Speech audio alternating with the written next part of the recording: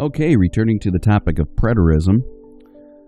In the last installment in this series, I covered the history of preterism from the early days of the Reformation through the so-called Age of Enlightenment and onward into the 1800s when Universalists and others brought the doctrine to the United States. You had guys such as Moses Stewart and Robert Townley, for example, bringing that doctrine to America. But the guy I'd like to focus on in this installment is Robert Townley. And I mentioned him briefly in my last installment, but by way of review, Robert Townley was a British minister who wrote the very first known full preterist book. Shortly after publishing his book, he went from rejecting and speaking against Universalism to converting to it, and even pastoring a Universalist church in Boston, Massachusetts. Universalists and Unitarians were the biggest adherents to preterism at that time, and we're going to discuss why that is. In covering the German rationalists, we found that they doubted the divine inspiration of Scripture. They felt they were qualified to create things such as Jefferson's Weight Watchers version of the Bible and write off the supernatural parts as just pure superstitious nonsense. These same guys, these German rationalists and the like, jumped on preterism like ducks on a June bug, because if Revelation spoke strictly about past events, then they could discount the prophetic nature of the apocalypse and just write it off as human invention. This was the stance of the Unitarians, and most of the so-called founding fathers of the United States Republic were Unitarian, on top of being rationalists and deists and Freemasons and the like. And I think this is important to remember, because while the unanimous eschatological view of the Reformation was historicism, we not only find the Reformation petering out simultaneous to the rise of futurism and preterism, but we also find the rise of humanism, Judaism, and Romanism among Protestants simultaneous to those views. This is hardly a coincidence. I've said it before, but I'll say it again because it bears repeating. The Reformation was unstoppable as long as they had the unifying view of historicism. And I know some will say that correlation doesn't equal causation, but I think you can use this as a barometer of the overall strength and direction of the Reformation and the Protestant believers at that time. When historicism was that unifying view, Rome was brought to its knees, was all but vanquished. But thanks to the futurism of Ribera and the preterism of Alcazar starting to truly take root in the 1800s, that front was eroded, and eventually the Reformation wound to a halt. And that gave Rome a chance to reassert its influence, and futurism and preterism became the favored eschatologies of ecumenicists who wanted to undo all the work of the reformers and thus throw dirt on the memories of the literally tens of millions of Protestants who were murdered for the cause. Frankly, I think it's shameful. It's sad. It's downright embarrassing that we would do this to our spiritual forebears. So much for honoring our fathers and our mothers. We've spit on their graves and run into the arms of the very people who persecuted them, imprisoned them, tortured them, and murdered them. If you haven't read Fox's Book of Martyrs, you should. And then look me in the eye, or better yet, look yourself in the mirror, and say that everything those brave men and women stood for should be tossed out the window like so much trash. Men and women who had more manhood and courage in their little fingers than most or any of us have in our entire bodies today. I dare you. I dare you. When we look at the great things accomplished in ecclesiastical history after the passing of the apostles, we don't find anything a fraction as significant as the Reformation. And the Reformation ran on the rails of historicist interpretation of prophecy. The futurist movement helped facilitate the Zionist movement, which is about as big as the Reformation but proportionately destructive, and the preterist movement has next to nothing to show on that scale, either good or bad. If we look objectively at the fruits of the three eschatologies, we find historicism is hot, Futurism is cold, but preterism is distinctly lukewarm. I sincerely believe Jesus Christ will spew full preterism out of his mouth, vomit it, and spit it out like the bad sulfur-laced poison it is. Preterism doesn't have anything to show for itself on a par with either the Reformation or Zionism. The most it has is a bunch of wackos like Max King or Don Preston or, well, other guys even crazier than them. Anyway, I digress. I say let the dead bury themselves in radical heresies. But bottom line, if we're going to go off the fruits of the three eschatologies, preterism is the lukewarm loser begging for a participation trophy. It was nothing but a fringe eschatology embraced by a few cranks until it suddenly started getting popular within the past 60 years or so, and this should be a clue. At least futurism has a longer history of popularity than that. Granted, not by much, but I'll give credit where credit is due, however little credit that might be. Here's a little hint. The newer the doctrine is, the more skepticism we should give it.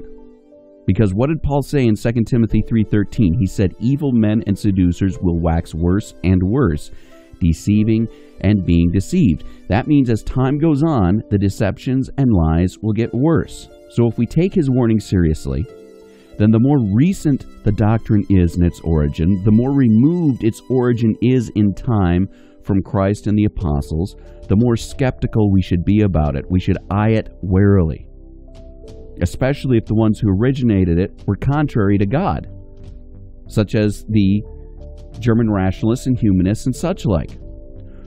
We're 2,000 years removed from the preaching of Christ and the apostles, and when a new doctrine comes along and starts taking off that far away from Christ on the historical timeline, we need to be very, very careful with it. History, people. History is important, especially in this case. And when some wackadoodle tells you to ignore history and just go with whatever he tells you, you'd better start cracking all the history books you can get a hold of. A real teacher encourages you to learn. A false teacher needs you ignorant, and he'll do whatever he can to keep you ignorant, because once you start breaking out of that ignorance, he's through. He's done. His ego can't afford that. His pocketbook can't afford that. Beware of the so-called teacher who doesn't want you learning on your own and won't abide any question. And as I said in the last installment, the only excuse for ignorance in the information age is laziness. Don't be lazy. There's no room for the lazy and the complacent in the kingdom, guaranteed. Don't rely on someone else to tell you what is or what is not. Go do your own legwork. Anyway, going back to Robert Townley and his universalism, the question needs to be asked: why do universalists love preterism?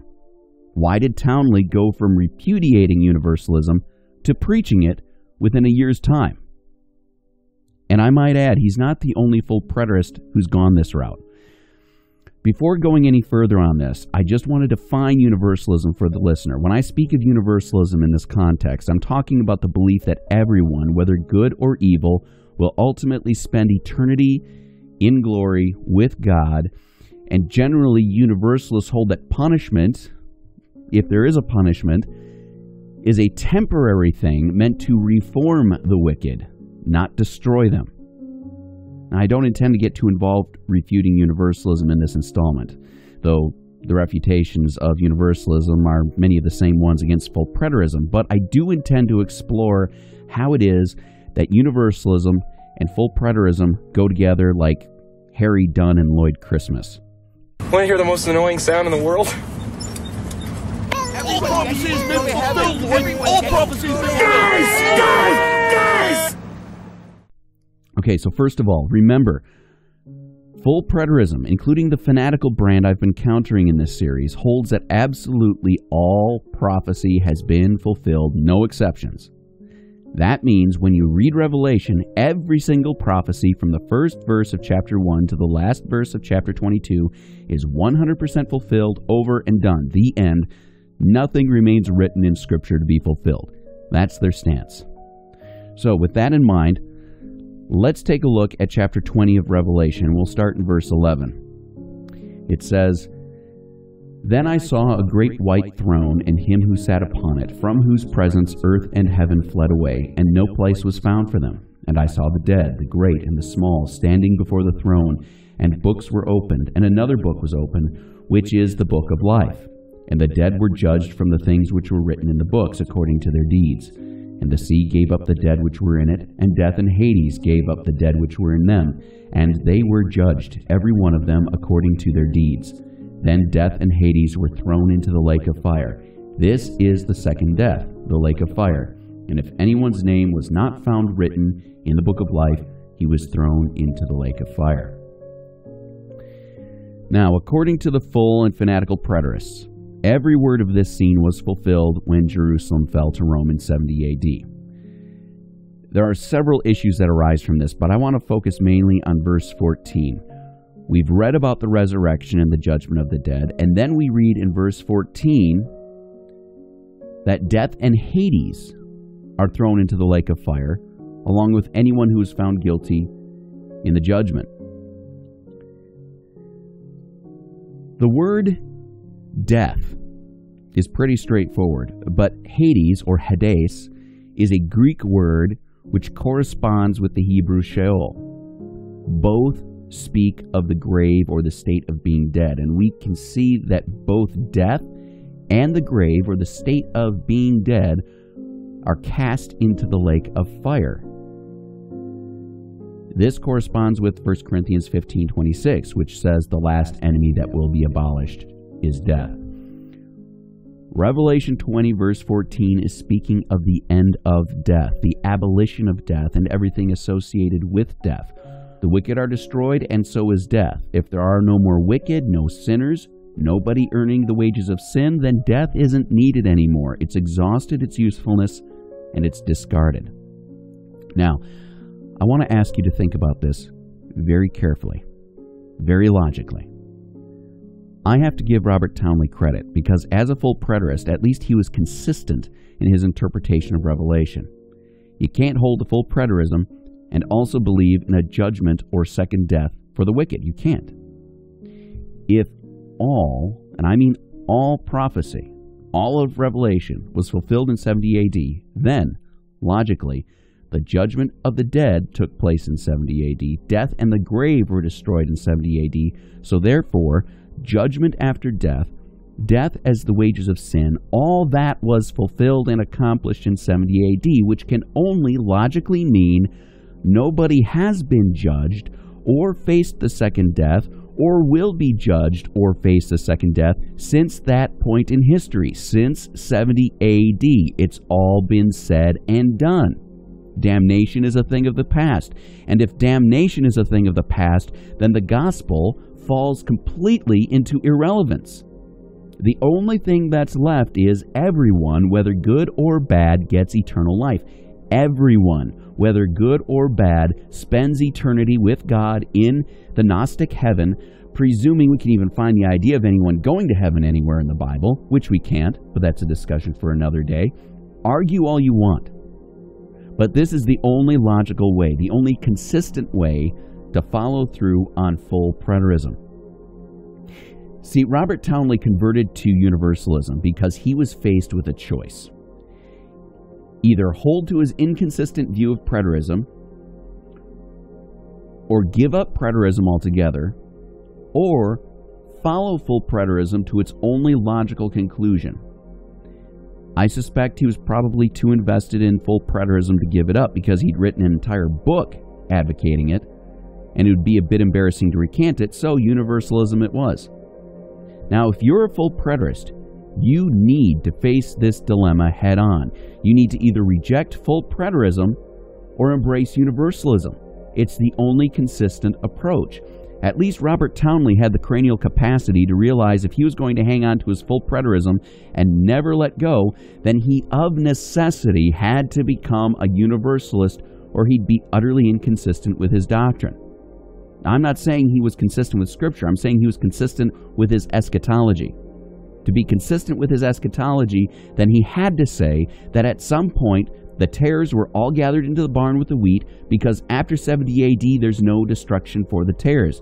Death and Hades are abolished. So there's only one place for them to go, the barn, right alongside the wheat.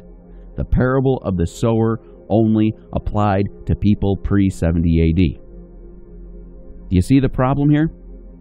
The parable of the sower is just one example of how full preterism severely, and I mean severely, limits the Bible's relevance in the modern era. So many of the things written in the Gospels and the epistles just don't apply to the post-70 AD world. It isn't our mail. This is dangerous because we end up with a mentality an awful lot like the rationalists and the Thomas Jeffersons who deleted the Bible passages they thought were no good. Think about this for a moment. When we read about Christ instituting communion or the Lord's Supper, Christ is very clear that it's through this practice that we remember his death. Paul says in 1 Corinthians 11:26 that as often as we eat the bread and drink the cup, we do it to declare the Lord's death until he comes. That's how we remind ourselves and others of his sacrifice. But if Christ came in 70 AD, communion is irrelevant. It's out of the question. It's superfluous. Paul and Christ both said that the purpose of communion is to remind ourselves of Christ and his death. Paul said we practice it until he comes. Why until then? Because when he returns, we will see him as he is, according to 1 John 3:2. He'll be in front of us. We won't need reminders. But the full preterist says Christ has already returned. In fact, 1 John 3:2 says we shall be like him. Well, I don't know about you, but I don't have that new incorruptible body, and neither does anyone else on the face of the earth today. So, according to full preterist logic, that promise must have been limited to those who were alive or were resurrected in 70 AD. What that means is communion was only meant for people prior to 70 AD, and it lost all its relevance afterward. Post-70 AD, we don't get to be like him with bodies changed in the twinkling of an eye. We don't see him as he is. Communion is a joke for anyone post-70 AD. Everything it represented is over and done. We don't even get to be reminded of him. It's all irrelevant. All the passages speaking of communion aren't addressed to us. It wasn't meant for us. Stop taking communion. In fact, though I'm not a preterist in any sense whatsoever, I would personally urge full and fanatical preterists to stop taking communion. Not only because it's inconsistent with their eschatology, but, and I'm going to get in trouble with this, I'm sure, but because their theology denies key aspects of the Christian faith, whether they recognize it or not. Hebrews 6:1-2 lists what the writer of the book calls the principles of the doctrine of Christ. The foundation of Christian doctrine, in other words. Let's take a look at them. Hebrews 6:1-2. It says, therefore, leaving the principles of the doctrine of Christ, let's go on to perfection, not laying again the foundation of repentance from dead works and of faith toward God, of the doctrine of baptisms and of laying on of hands and of resurrection of the dead and of eternal judgment. I want you to notice that the author of Hebrews speaks of the foundation of the Christian doctrine. That means the basics, the things the Christian faith is built on, the elementary doctrines babes in Christ should know. In this passage, the author wants the reader to move past those things to advance and grow. And he says these basics, these foundational doctrines include the following principles: repentance, faith, baptism or immersion, laying on of hands, the resurrection, and eternal judgment. These are the building blocks of the doctrine of Christ, which Paul and the apostles were preaching. The full and fanatical preterists would say the resurrection and eternal judgment, as listed in Hebrews 6 and as described in Revelation 20, are done and irrelevant today, which means they're kicking out these elementary principles of the gospel. Once they do that, they've changed the doctrine of Christ. They've started preaching another gospel. It's no longer the gospel the apostles preached. It's no longer the Christian gospel in even the most basic sense. And if they've tossed out baptism or immersion as well, as many of them have, then they've degenerated the doctrine of Christ by a full 50%. And if they've embraced universalism, then they're kicking out repentance as well. It's just a twisted mockery of the gospel. And what does Paul say in Galatians 1 about those who preach another gospel?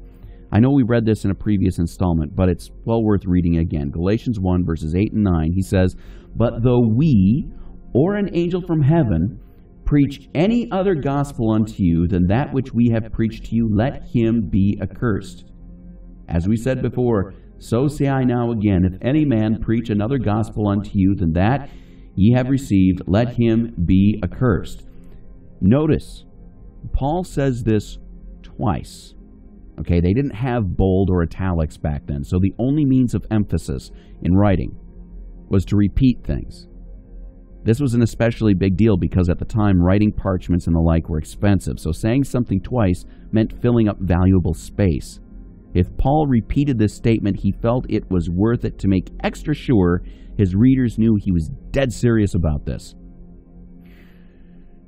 So when we have teachers today eliminating the basic principles of the doctrine of Christ, which we find listed in Hebrews 6, we have teachers preaching a different gospel. And where we find men teaching another gospel, we find men who've perverted the gospel and men who are accursed. In the first verse of that chapter, Paul says the gospel he taught was not by men, but by Jesus Christ. Therefore, the only one who can deliver a change to the gospel, any change whatsoever, as we find it taught by the apostles, is Christ himself. Only he can make any changes to it. And nowhere in the Bible do we find any record at all of him amending the gospel he gave to the apostles and the apostles gave to us. Nowhere. He doesn't even say, hey guys, after Jerusalem falls, things are going to be different, and here's how things are going to be. He doesn't say anything like that. This is extremely important because if we change any of the principles of the doctrine passed from Christ to the apostles to us, we are accursed. That's anathema in the Greek.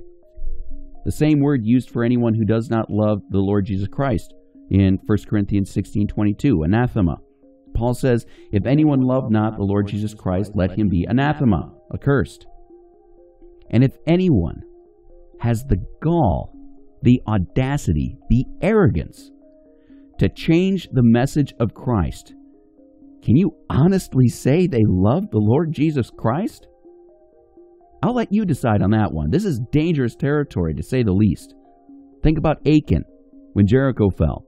I have no doubt he participated in marching around the city every time he was supposed to, in the way he was supposed to, shouted when he was supposed to. He helped sack the city as he was supposed to. He did everything he was supposed to do except for one point. He changed only one point. I don't know how he justified his sin, and it doesn't really matter because in the end he changed the instructions of God. The result was disastrous, not only for him but for his fellow Israelites. Full preterism changes the entire gospel, even if it only changes one point, such as the resurrection. As a result, it changes the gospel as it was handed down, and the end is the same as Achan's. So if you're a full preterist, I urge you, do not defile the sacrament of communion, because not only would it be inconsistent with your theology, but you have no business taking part in it. At least not until you re-examine your error and repent of changing the gospel once delivered to the saints. I'll say it again. Only Jesus Christ himself or God the Father has the authority to declare any alteration to the gospel in any way, shape, or form, and until then, we must preach it as it was handed to us. If you've taken it upon yourself to change the gospel in any way or to pass on an altered gospel, I say, repent, repent, repent, please. Please put this Jesuit heresy aside before it's too late. I want to make this clear. I'm not saying this because I hate preterists. I'm sure most of them have no clue of what they're doing. I know people who are preterists whom I dearly love. I'm just saying this because I hate full and fanatical preterism as Jewish perversions of the gospel. Now, I'm sure full and fanatical preterists will insist that they haven't changed the gospel, but every full preterist I've read takes everything written about the resurrection and the judgment, everything Christ and the apostles said and wrote on the topic and applied it 100% to 70 AD. Not one example do they apply to any event after 70 AD. They have to do it that way if they're going to insist that all prophecy was fulfilled at that point, which means they've checked off those two events as past. The resurrection and the judgment, they're past and currently irrelevant, which means they're teaching a different gospel than the one that we read about in the New Testament. Now, futurism is bad, don't get me wrong. It's bad news on a multitude of levels. But at least it doesn't try to eliminate any of the points of Hebrews 6, 1 through 2. A person can believe the gospel and still be futurist or even a partial preterist, but to be full preterist, which logically demands that you eliminate at least two of the principles of the doctrine of Christ in order to be consistent, you have to make a choice between the faith once delivered to the saints and your chosen eschatology. You can't ride both horses or you're inconsistent. Once again, I'm running out of time, but hopefully I'll be wrapping this series up soon and moving on to other things. But in the meantime, just consider this. If God does not change, as it clearly states in Malachi 3:6, then his gospel will not change. Revelation 14:6 says the gospel is an everlasting gospel. That's aionios, the same word used to describe everlasting life throughout the Gospels and epistles, and everlasting judgment in Hebrews 6:2. If the gospel is everlasting, it's consistent, it's steady, it's unchanging, it's undying, and we need to warn anyone who teaches that it has changed at any point since Christ, 70 AD or otherwise. They're adding and taking away from the Word of God. They're anathema, they're accursed, and they need to repent. Because in the case of the full and fanatical preterists, that judgment is coming, whether they believe it or not.